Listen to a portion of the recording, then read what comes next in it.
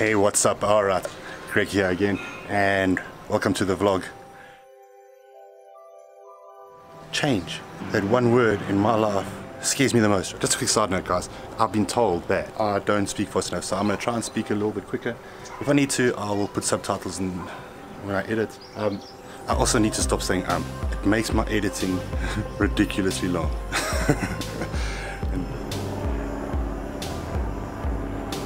If you haven't already, please consider subscribing to the channel, and if you do subscribe, smash the bell icon for notifications of future videos.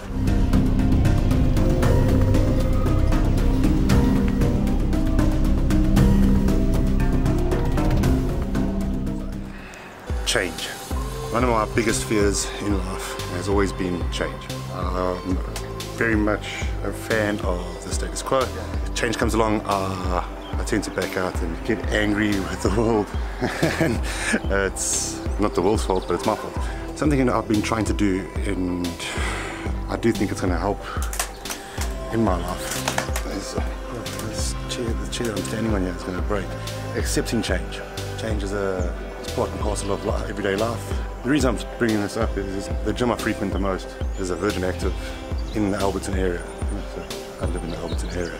Some pretty nice houses back there.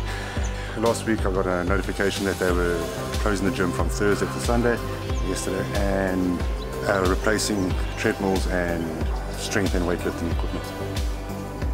Score. Got there today, and I don't know what it is, but Virgin Active seems to be going the way of cross training and like performance training. It's a fad that started a couple of years ago with Reebok coming up with CrossFit, and everyone trying to jump on the bandwagon and just carry and do the same thing. But the gym is, I'd say about half of the cardio section has now been replaced with an open area with a grid system on it. It's just a lot of crap. But it is change, and my first thought is I'm against it, but I'm trying to accept it. So I'm just changing my whole routine and to accommodate. That's the gist of today's video, a little bit of motivation, if you will. The next thing is I just got to give an apology for yesterday's video not being uploaded. I am trying to keep up with the video a day challenge that I set for myself. It's not an actual real challenge, but for me it is. The problem yesterday was, being Mother's Day, I had a bit of, oh, should I say, not a bit, I had quite a lot of red wine and I overindulged, I think that's the right word.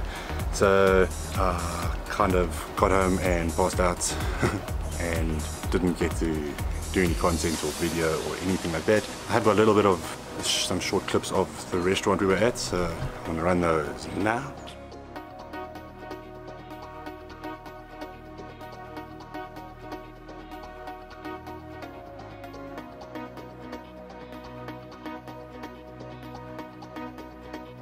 What do you think? Not too bad.